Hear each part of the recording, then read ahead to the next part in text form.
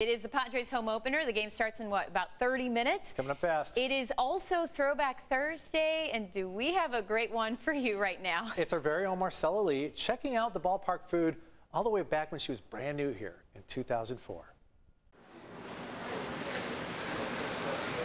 There's the sizzling sound of hot dogs and nachos loaded with cheese. It shouldn't let me behind the counter. And in addition to these ballpark favorites, are specialty Gordon Biersch garlic fries. So these are garlic fries? These are garlic fries. All right. They're coated with garlic.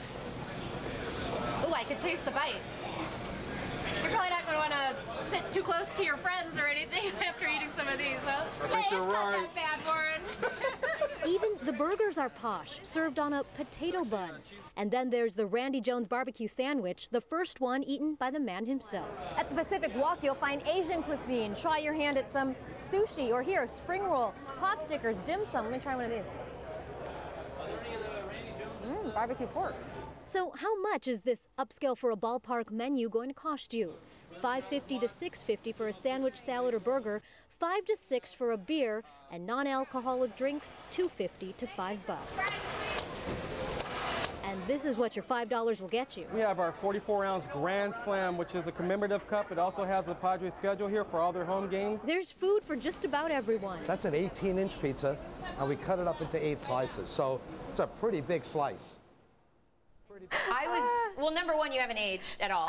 And number two, like a baby. The price difference is you said a beer was like $5 or $6. What is it now? I just checked with Marcus. $15 now for beer.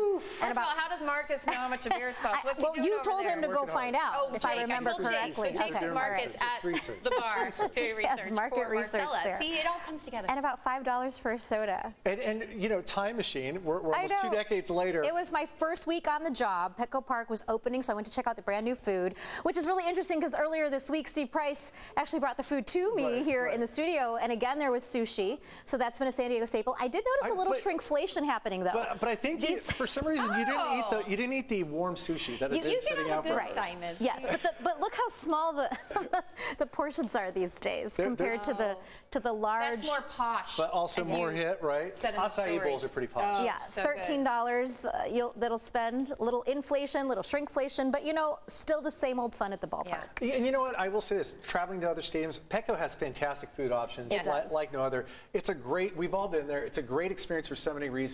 The food's part of it. Yeah, you don't even have to be a fan of either team playing. You just go walk around the park, eat the food. But what's interesting, I noticed that was 2004. Yes. And that was the year that Petco Park opened. It was. Right? I remember it was my first week on the job, one of the first stories I did, and I thought, I came from Detroit, and I thought, this is the type of story I get to do. This is amazing. I get to go cover a new ballpark and try out all this delicious food. The cat fashion show. That's what made you stay so long. Yes, and 18 years later. Good fun with the flashback. We're still eating, like my little baby hair. Coming up.